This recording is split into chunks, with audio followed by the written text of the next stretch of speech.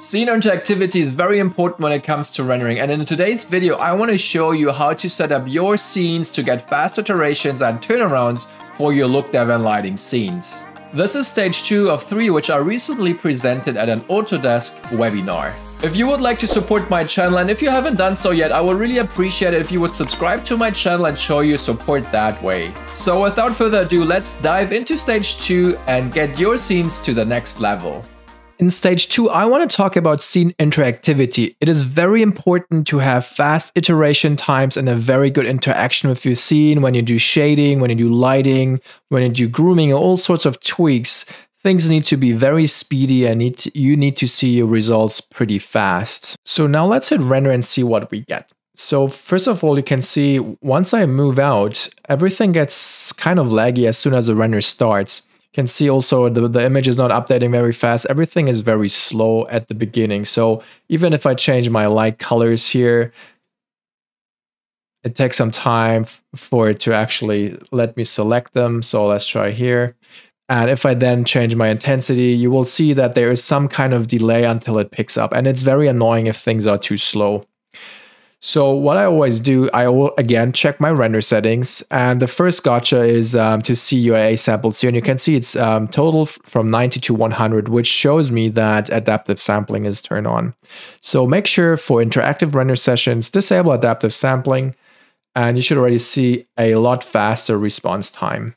So that is quite important. You can still see once you see more buckets rendering and it gets for final pixel, things start to get slow again and it's a bit bizarre. Things get laggy and stuff. You can see now my light movements are not picked up immediately. So things are not perfect just yet.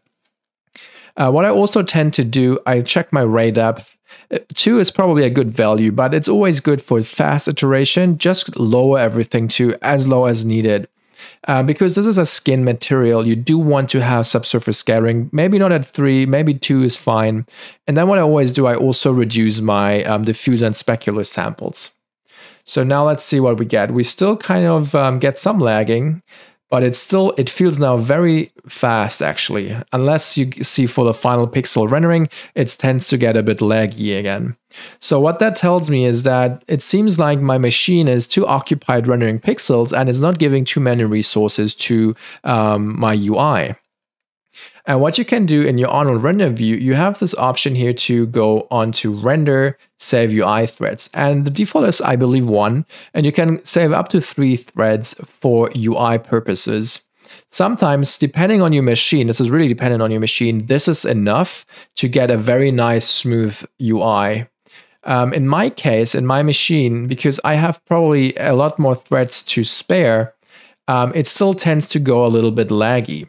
So what I do, instead of using it through this save UI threads in here, I say none up here, but then I go to my system tabs and find the option called auto detect threads. What it means on default is that it will find all the threads your CPU has and it will take all of them to render. This, if the other one is turned off to 0, 100% of the cores will go to rendering and it will be very laggy. So I can showcase this now. You can see it got even worse now. Things got really slow and sluggish. So the solution for this is to disable this checkbox, and then you can specify either how many threads you want to use to render. So you can say, oh, I just want to use 10 threads if you have that many. And if I render now, you will see that it's so fluid. It's amazing. You can move your lights and everything feels very speedy. Let's increase my light source. You will see that it essentially is like a real-time renderer now. It's very fast, right? You can see my lights move in real time essentially, and it's really a fun way to do lighting like that. If you can spare the threads, I highly recommend you do this. Obviously, there's a few different tricks to this. Go back to render settings, and you can say, like, my current build has 80 threads. I have a dual CPU machine, so that's why my renders are also fast. But it applies to the same settings for your machines. Obviously, if you have just 20 threads to spare, using 10 for rendering is pretty good because half of them are used for UI, which in most cases is a bit much. What you can also do, you can say, I want this number to be not positive, but if you enter, let's say, -10 in here, what this tells Arnold is save 10 threads, or don't use 10 threads. Do whatever you want with those 10, but just don't use them. And this is the setting I use all the time. And the reason is why I do this is because sometimes you don't know how many threads you have and you just use, okay, I want to save 2 or 3. And this setting corresponds to the one in the drop-down menu. So if I put this to -3, this is equivalent to if you put this to the value of 3, right? So if I put this to none and use 3 here, that's totally the same thing. For my machine, what I always do, I go -20 because, as I said, I do have 80 threads and I'm saving quite a lot for the UI. It's a bit weird because I have a dual CPU, like a dual CPU system. It's a bit weird that I need to use 20. I would love to just use 5 or 10 or something. But if I use lower than 20, let's say I go down to 10, you will see that my response times are again a little bit laggy. It's not the same as I showed before. It's definitely a lot better. But it will be even smoother if I go up to 20. And again, I can spare those threads, so it's nice that I can do that. And this is now a very nice and smooth. So these are the tricks I do to do fast iterations. And also what obviously helps, if you want to quickly see final pixels, you should enable denoising. And you can also obviously go a little bit lower here. And you can also make sure that you add the imagers. So if I go to denoise option here, you will now have the Arnold denoiser applied. And if you increase your variance maybe to 0.8 and I restart the render,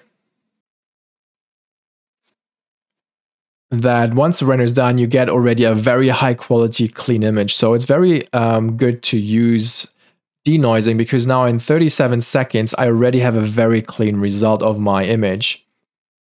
And again, in 20 seconds, we have our results. So these are the few things I always do for scene optimization. Make sure you have very low render settings. Don't go crazy with adaptive. Make sure that this is off.